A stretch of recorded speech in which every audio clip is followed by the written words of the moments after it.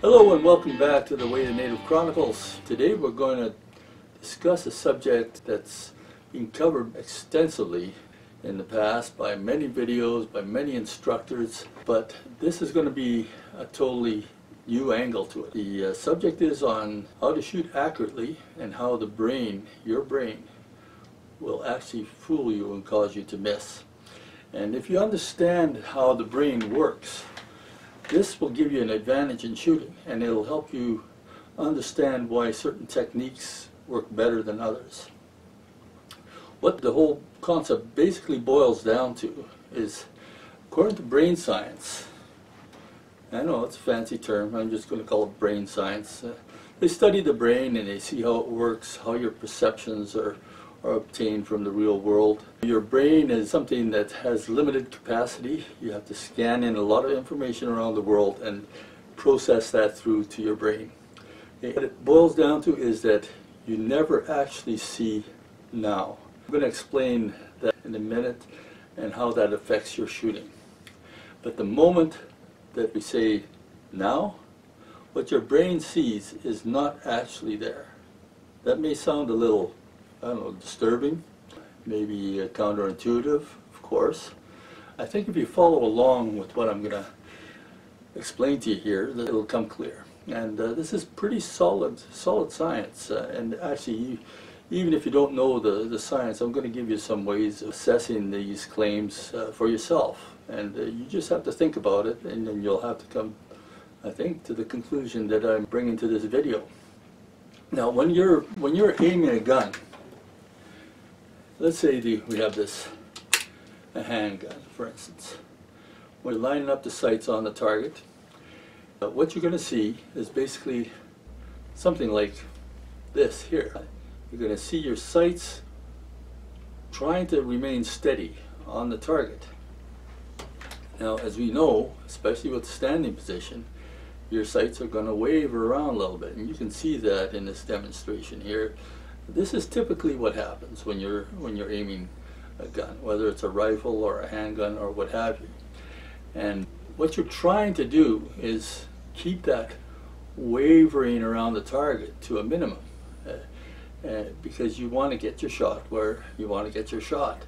Now, what some people will do is they will let those sights waver around the target, and then just when the sight's kind of right on target, then they pull the trigger. And that's exactly what this video is going to address, why that doesn't work. People have said this for a long time. I've said it for a long time, that if you want to get off a good shot, you really just have to commit to your trigger pull, gradually increasing it, especially on a handgun, because the jerking of the gun by too rough of a trigger pull is just going to throw the gun off. So what you have to do is you just got to try to keep that motion as close to the bullseye as you can while you're increasing pressure on the trigger. And then when the shot goes off, it's going to be somewhere in that region that you were wavering around in. The same thing applies when you're hunting. If you're using a scope, and you can show that video right here, you're looking through the crosshairs at a deer. Same sort of problem. Even if you're taking a rest, if it's a long shot and you got your gun rested, there's always going to be a little bit of wavering around of your crosshairs.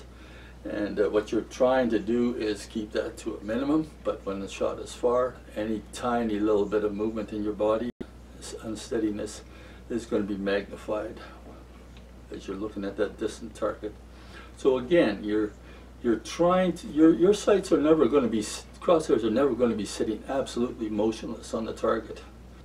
So what a lot of hunters will do is they'll pull that trigger once the shot is on. Now, this doesn't work for a very basic reason, and it's not going to be easy to explain, but basically what your brain is doing is it's fooling you. It's telling you that what you see now is actually there now, but it isn't. Now, let me demonstrate that with an example. If you take somebody throwing a fastball at you, and they throw it, it goes in an arc, and it comes at you. Your brain cannot really react fast enough to process that information to catch that ball, but you actually do catch it. And that's because your brain, when it sees an object moving towards you, it knows what that kind of path is. And with practice, you start to learn that trajectory. Now, what you actually see when the person throws the ball is maybe here. Your brain captures that. But it takes about 1/10 of a second for your brain to actually process all that information.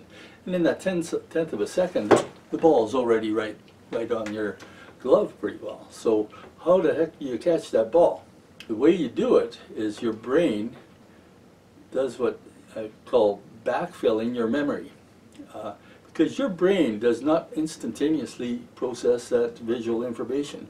What your brain does, though, is it takes that snapshot of information of that ball coming towards you, and it projects the future of that.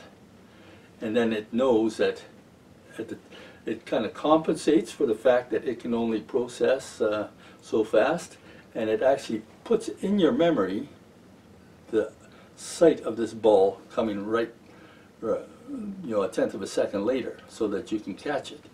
And that's based on the fact that it knows the trajectory of that ball. So when it shows you this ball here, you think you see it, but it's actually not there. You only saw it here, but your brain backfilled your memory so that at the now instant, the ball is here. If you've done a lot of practice, you've trained your mind to know where to expect that ball. So this all works really great when you're dealing with objects that move in a predictable manner, one that your brain knows how to deal with. But it all falls apart if you're dealing with a motion that's random, that there's no predicting where it's going to be. So it could be here, it could be there, it could be there, it could be there. It moves all over the place. Now, referring to these videos again, does that remind you of something? Your wavering of your sights on a target is completely random motion. Now, this actually comes into play because now your brain is going to still be backfilling your memory, predicting where the object is going to be next, but it really has no way of predicting it. Same thing with your sights, if they move a little bit this way or a little bit that way, it doesn't know which way it's going to go, but it's going to project information to you as if it's here. If you don't believe me, think about trying to slap a fly in midair. How hard is that? It's very difficult because a fly will fly in unpredictable motion, and it messes with your brain. Your brain can't process it fast enough. Your brain will take 1/10 of a second to take that visual information and from your eyes and deal with it. So your brain will process the information that the fly is here. You go to slap it, and you wonder, how the heck could I miss it? I was sure I got it, but the fly never was there, and this is a key point to this whole video. The fly was not there. Your brain projected it being over there. And when you slapped, the fly wasn't here, it was over here. It made this kind of a turn instead of that turn. So it's just one of those basic facts of our physiology that we have to deal with. And when I first learned about that, I thought, that's interesting. It's there's maybe some sort of connection to shooting with this. I mean, let's take another example, just to show you what your brain can do to you. If you take out a mirror, you can do this yourself and prove it to yourself. Take a mirror out and hold it in front of your face and look at it. Now I want you to you can replay this video and follow this along later if you like. You take that mirror, you look at it, and now I want you to look at your left eye and then focus your attention on your right eye. Now here's the question. Did you see your eyes move? Try it again for yourself. you're looking at your left eye, then you shift your attention to your right eye. You're just moving your eyeballs, right? But your eyeballs did move to start looking over to the right. You didn't see your eyes move. And you think, well, maybe just because the brain kind of chops up the images and stuff like that. But no, your voice is coming through just fine. It's not getting chopped up. It's not doing that. Now if you have somebody with you, you can get somebody, and the two of you look each other in the eyes. Have the other person focus on your left eye, and then have them focus on your right eye. What you'll see is that as soon as they change your focus to your other eye, you see their eyeballs move. So in one case, you're seeing the eyeballs move when they just make that slight adjustment, but when you look at yourself in the mirror, you don't see your eyeballs move. And the reason for that being the case is that you're temporarily blind. When your eyes move, there's something about our anatomy that makes us blind. We cannot see our own eyes move if we're looking in the mirror. When we move them, blindness, and then they stop, and you just see your eye a split second later focused on the other eye. But if you're looking at somebody else who is looking at you, your eyes are staying still. You watch their eyes, you'll see their eyes actually do move, so there's no doubt about it. You're temporarily blind when your eyeballs move. So it's just one of those type of things that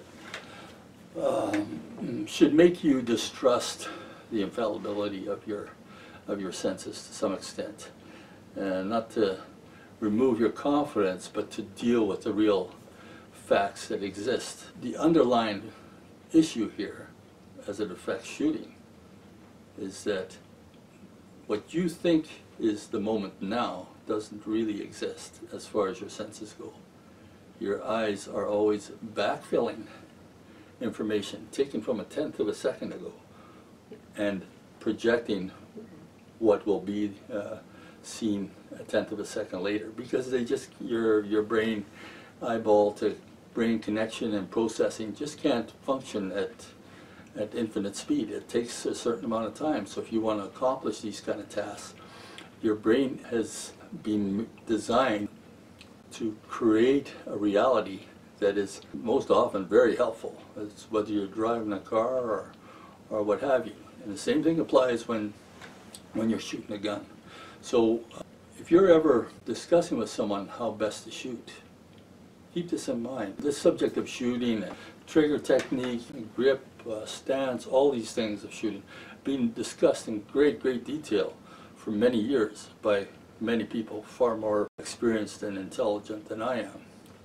But I think this is something that's worth bringing to the fore. The fact that you can't predict random motion and that your eyes will actually deceive you. So when your sights are wavering over that target, and they always will to some extent, don't ever think that you can pick a time. In fact, maybe a lot of you have seen that before, that they call calling your shots. I'm a little skeptical of that, because when the gun goes off, you should be able to call your shot. To some extent you can, but you can't really pick that time. What you're seeing when you pull that trigger, you think that the sights are lined up right on the bullseye, what you're seeing is not reality. You're seeing something that was projected from 1/10 of a second ago. And in that amount of time, your sights can move quite a distance.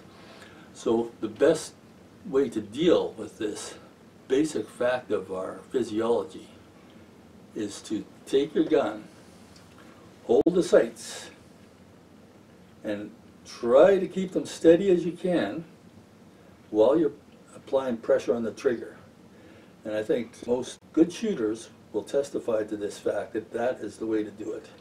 You're just holding your sights steady, and as you get better, you can get a steadier hold, and you can apply trigger pressure, especially in the case of a handgun. It's most difficult, applying trigger pressure without disturbing those sights and keeping those sights on target as the pressure on the trigger increases, and then when the trigger breaks, it's actually a surprise.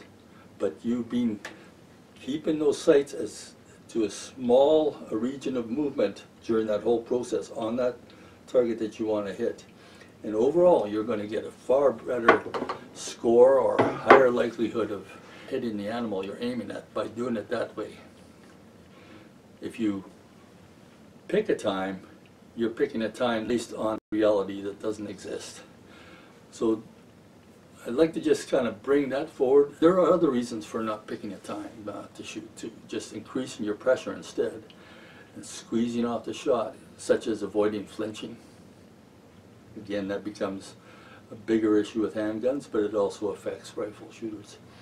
Temptation to pull the trigger when the time is right is very great. Sometimes shooters have a hard time even getting that trigger pull to go off because they start to increase pressure on the trigger and their sights start to waver off a little. They let off pressure and then they start to come back to the target and they increase pressure again, and it becomes a struggle, kind of there's a mental tension involved there, and you just can't get that shot off. What you're far better off doing is just getting that gun, getting your aim on, and increasing pressure until the gun goes off. That way you don't know exactly what instant it's going to go off, and so you can't flinch as a result. And you won't be tempted to give it even if you don't flinch, you're going to get a smoother trigger pull. So you know, it's just the best way to do it. So in a sense, things that have been taught as far as shooting technique still apply. This video is not really changing anything, but it's giving you an additional argument for yourself or for people you're speaking to for doing a steady, constant trigger pull instead of picking a time, and how important that is. So maybe you thought it was important before. Knowing this, hopefully you think it's even more important. So that's what I have today for the Way to Native Chronicles. If you have some comments or some questions on this subject, I'd be happy to go into more detail. I think this is something that can be of interest to shooters and helpful. Everybody approaches shooting from a different way. For some people this may make more sense. Others, it may just kind of go right over their head and say, well, whatever. But you know, the science, the study of the brain has advanced a lot over the years. And a lot of this information wasn't really available back in the old days.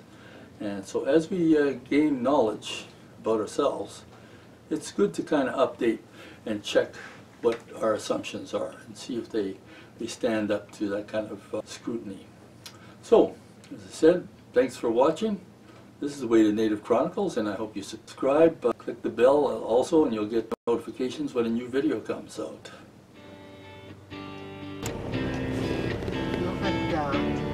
Isn't that's the kind we saw